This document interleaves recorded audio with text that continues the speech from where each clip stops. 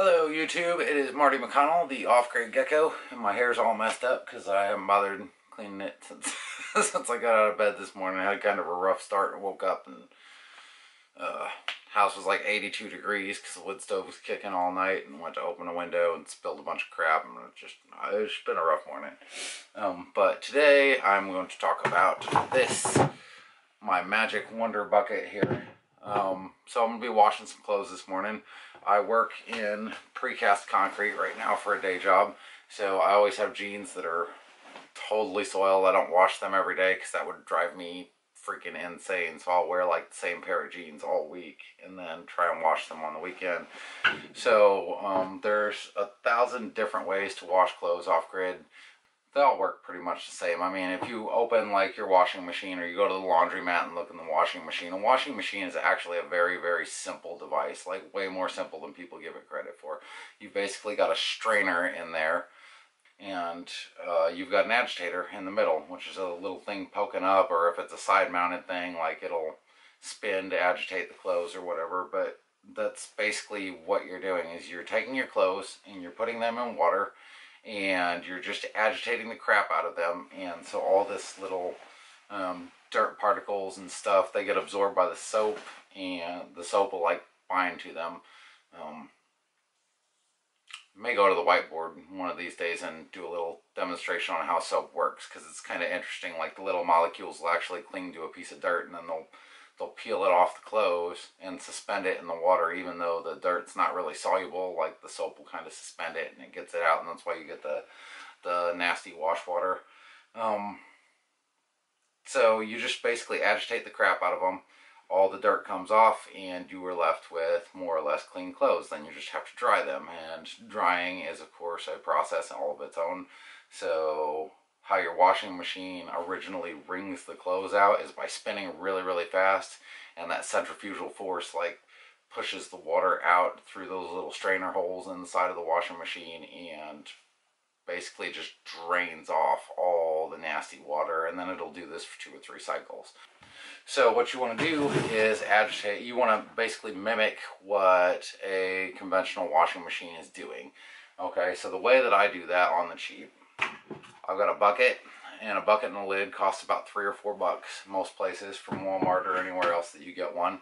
And what I've done here, take this off so I can show you, and I'm not going to take the whole thing apart because that takes too long, but I basically drilled a hole in the lid of the bucket, and you can see it's cracked up. I don't know if you can see that over time just from use.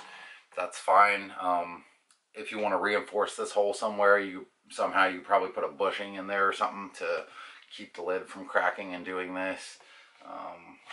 It's easy enough to just go get another lid for $1 at this point, but I may, next time I sacrifice a lid for this project, I might do something to reinforce that seam. And then inside I've got a plunger, just a regular old toilet bowl plunger. So basically I just unscrewed the rubber part, popped the rod through there, and screwed the rubber part back on.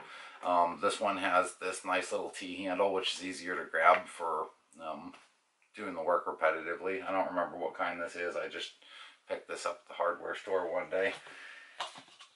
Normally I will do this outside.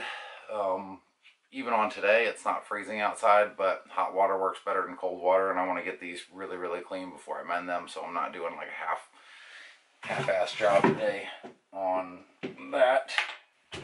Make sure that's down so I don't get sprayed, and give this like, woo, the water heater was empty, so gotta kind of get it primed. But I'm gonna get this guy going.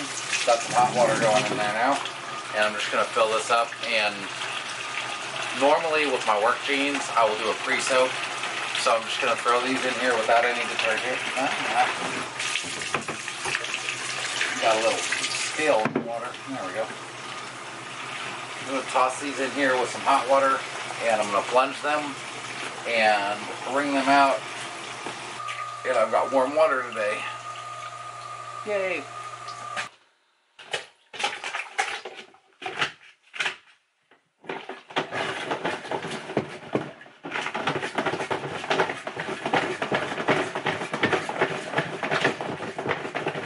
That's all there is to it. You you're going to be tempted to want to get under there and really start moving everything around.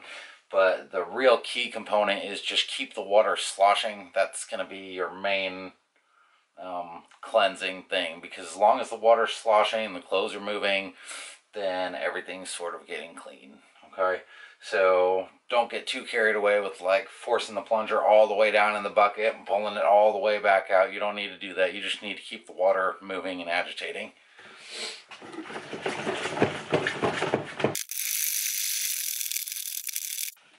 Okay, pre-rinse complete.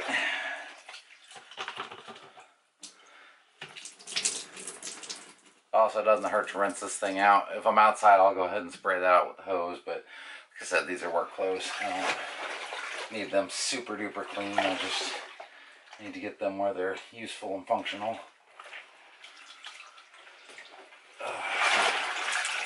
And so with my jeans, I've always got a little bit of concrete down here on the bottom. You could call this tough stains or whatever. So you just take these and rub them together. And this is the part your washing machine will screw up, because it doesn't really get in here and get these. So you can overcompensate by agitating too much, like most washing machines do, and then you end up tearing up your clothes. And that's why you can't throw certain things in the washing machine. Or you could do this even with your regular laundry. Before you toss it in, and just kind of set it soaked and get some of this extra stuff off. And then I'm not going to do a super wring out, but just enough to get most of the dirty water back out of these.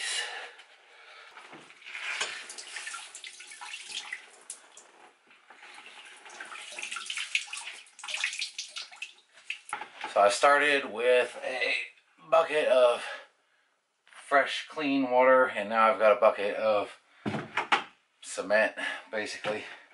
Go ahead and dump that out. Put these up here so they don't get soaked in this process. The downside of doing this inside is this bathtub will like fill up with this nasty water, and then you're just getting it right back on your clothes. Now for the fun part, we're going to add soap.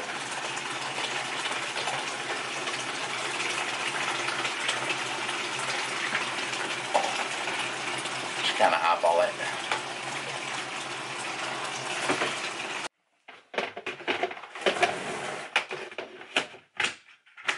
And same thing again. So plunge, plunge, plunge, plunge, plunge. Some people go by time, like 5-6 minutes. I find that you need at least 100 up and down strokes, and if you're doing them nice and slow, like 1 per second or 1 every other second, you still get plenty of agitation. And it's slower, it doesn't consume as much energy, but I'll just count out like 100 strokes, and that seems to work really well for me. Other people go by 5 minutes, 10 minutes, whatever, or just keep plunging until your arm feels like it's going to fall off, and then let it soak, go out, do something else, and then come back and wring them out. Whatever strategy you want to use, you'll figure out eventually how long it takes to get them clean by how dirty the water gets, essentially. And if the water's still getting dirty, then you're still pulling stuff out. So we'll do one more of these, and then I'll empty, wring, and then we'll fill up the bucket again with regular water and do a rinse cycle or two.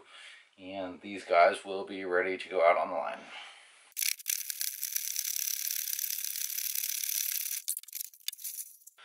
When you do your soap cycle, you want to wring them out kind of good, because you want to get as much of that soap back out of the jeans or out of your clothes as possible, and that way your rinse cycle will be more effective.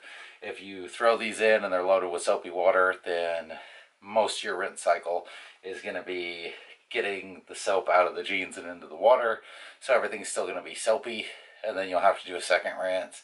It just makes it a little easier if you make sure and wring them out pretty good after you wash them.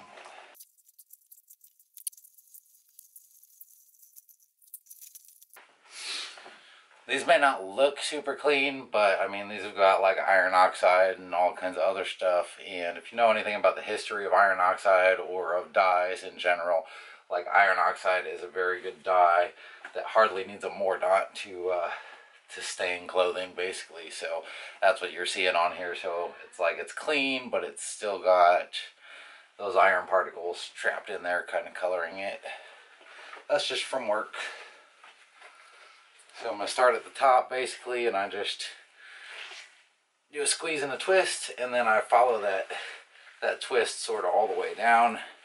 You won't have a lot of water dripping off at first, but as you work your way to the bottom, the water soaks into the legs, and then it all comes out at once at the end.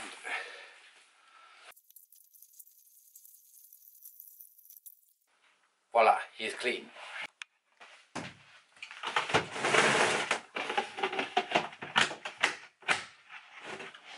And again.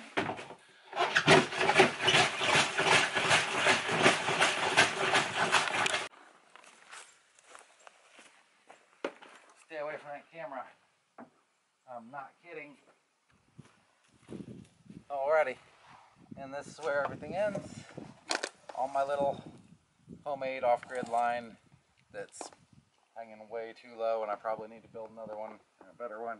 But that's how we do that. That's how we clean the clothes out here, and maybe a little bit different from some of the other videos you see on the net.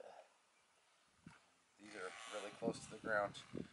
So hopefully they'll give you some ideas. Like, you don't have to go out and buy one of these pre-made little affordable washing machines that end up costing almost as much as a regular washing machine sometime. You can get this all done with a 5-gallon bucket, or even just do them straight in a sink. I like the 5-gallon bucket because it's mobile. Like, I can do clothes inside, I can do clothes outside. My rhythm, my patterns are all the same. And I do a lot of this kind of stuff. Like, I think things through before I go and buy something, and I try to figure out like the best way for me, for my situation, to spend the money most effectively to get what I need done. And this is one of those cases where I just wasn't going to go with the conventional, you know, everybody else is doing this, and I'll do it too type of approach.